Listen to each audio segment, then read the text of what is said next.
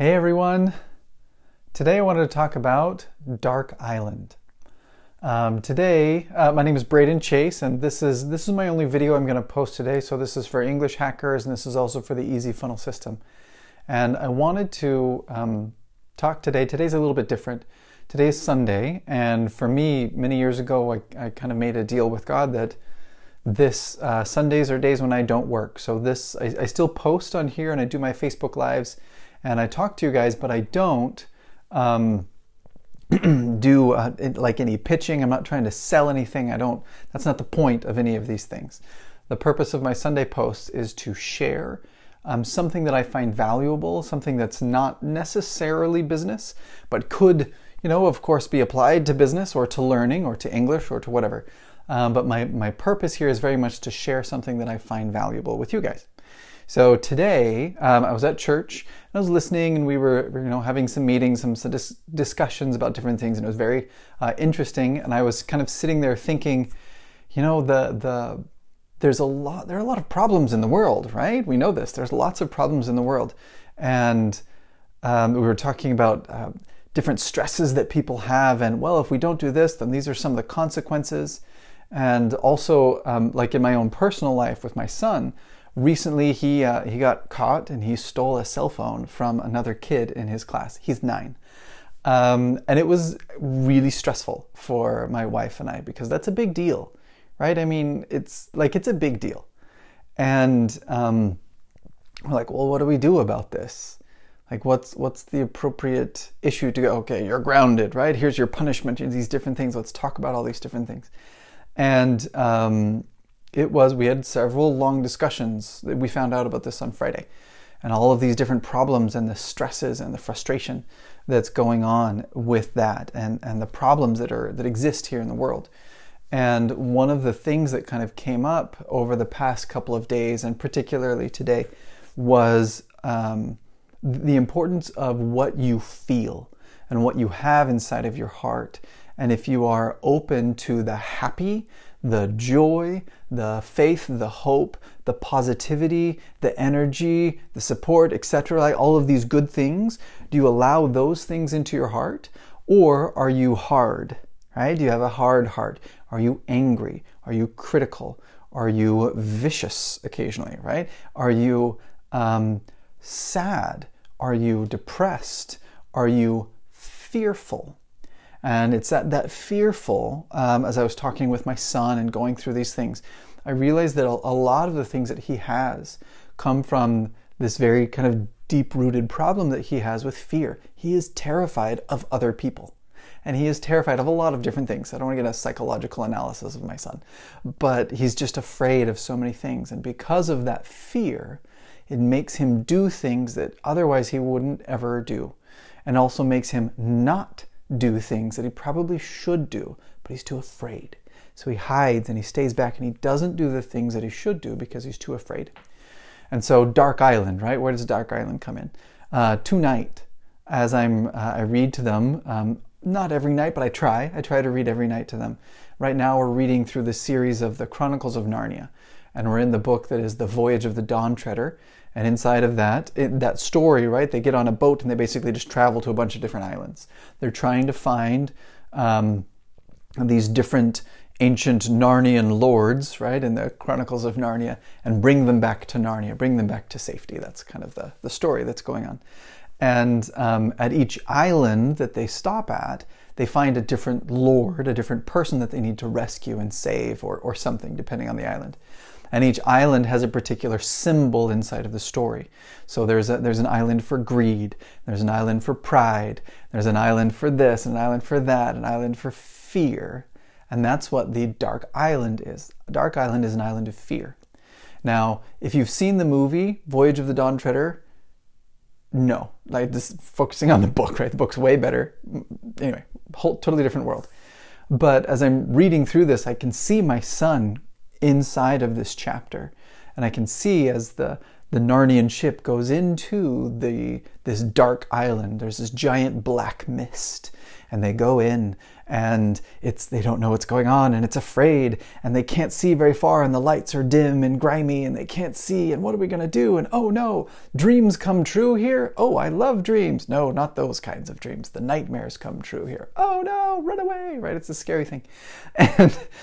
And how it makes them so afraid that they run and they row and they try and escape, and it's this terrible, fearful moment for this entire boat of hardened soldiers. And they go, "Yeah, I'm done, run." And well, they run, they sail right on their boat, but they just run away, right, from this fear. And what's really powerful inside of this chapter is that they talk about the cold, they talk about the stress, they talk about the sweat dripping from their brow, and they don't know where to go because it's all dark. So are they sailing in the right direction or not? Are they going to get out? There's no light. What are we going to do? And no, we'll never get out. That's repeated like 9 times throughout the chapter. We'll never escape. We'll never get out. And at one point, the light comes and they are able to escape. And one of the Narnian lords who was trapped on that terrible dark island of fear goes to the King Caspian and he says, I ask you to grant me a boon, right? Give me a blessing. Do something for me. And he says, whatever you want. He says, never take me back there. And they all turn and look, and the dark island has disappeared and it's gone. Oh, I can't take you back there because back there doesn't exist anymore. And throughout this whole chapter, the same idea keeps coming up, that we are afraid of things. And fear is a terrible thing. But more often than not, we are afraid of things that are not even true, that are not even real. And that fear debilitates us, and we cannot function, we cannot escape, and we hide and we yell and we scream and we flail around, and we don't accomplish the things that we want or need to accomplish, not because we can't do it, but because we're too afraid. The goal that we need is right there, and we can achieve it, but we're too afraid, and so we don't, and we stay back, and we're unable to do the thing that we need to do, whether it's a business or a relationship or a family or a personal or a study or whatever it is. We can't do it because we are too afraid. The dark island, the darkness around us makes us feel and think. Our fear makes us think that there are terrible things in front of us. But if we can find the light, if we can find the positive people around us, the environment where we are encouraged and supported and driven and helped and loved and given that strength from the people around us, because obviously we don't have it in ourselves. If we had it in ourselves, we wouldn't be afraid in the first place, right? We get it from the other people helping us. And I strongly believe, right, from God. That was a big intervention inside of the chapter as well. The light that comes from above that helped them get out, and it can help us get out as well. Help us overcome that fear that will destroy us if we don't overcome it first. But once we overcome it, the island itself disappears. Oh, wow. What was I afraid of again? Oh, nothing really bad happened. I just thought that it would happen. Anyway, it was a very powerful message for me, and it always has been. I've read this story a couple of times. And every time I get into Dark Island, I'm touched again by the mental quandary that is fear. And how so often, most of the time, we are afraid of things that are not real, and that will not be real, and that many times cannot even be real. But they make us stop. And we don't take the steps forward that we should take because of that fear. And our lives are saddened, the lives of our families, and for the business people, right, the business falls apart, or at very least is damaged, because we cannot take that step forward into something that we're too afraid of doing. So if that's helpful for you guys, I hope it was. I apologize if I'm not explaining it very well, but this has been an important feeling for me and an important thing, especially here on a Sunday, to remember the importance of what you feel.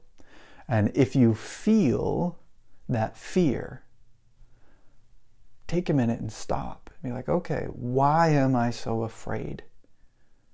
The fear is making me stop. I need to move forward. How do I move forward? What is it that's making me stop here? What am I afraid of? And figure that out. And you'll often find out that whatever it is you're afraid of isn't even real. But you have to stop and cut through that fear to even see the light that's on the other side, the hope and the joy and the chances that are out there. So take those steps forward at every chance you have. Break through that fear, overcome that fear always, because it will stop you unless you stop it. Okay? I hope that's helpful for you guys. If you like that, put a comment underneath. If not, that's okay. I still wanted to share it with you guys. Have a wonderful night, and I will talk to you guys another day. Bye.